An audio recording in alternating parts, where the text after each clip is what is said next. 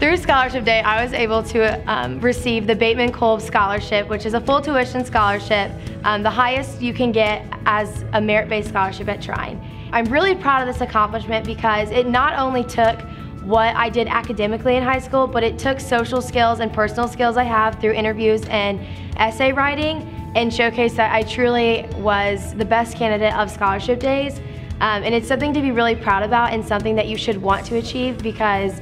I mean, you can take a huge financial burden off of yourself and your family and open up doors that maybe without the scholarship you wouldn't be able to have.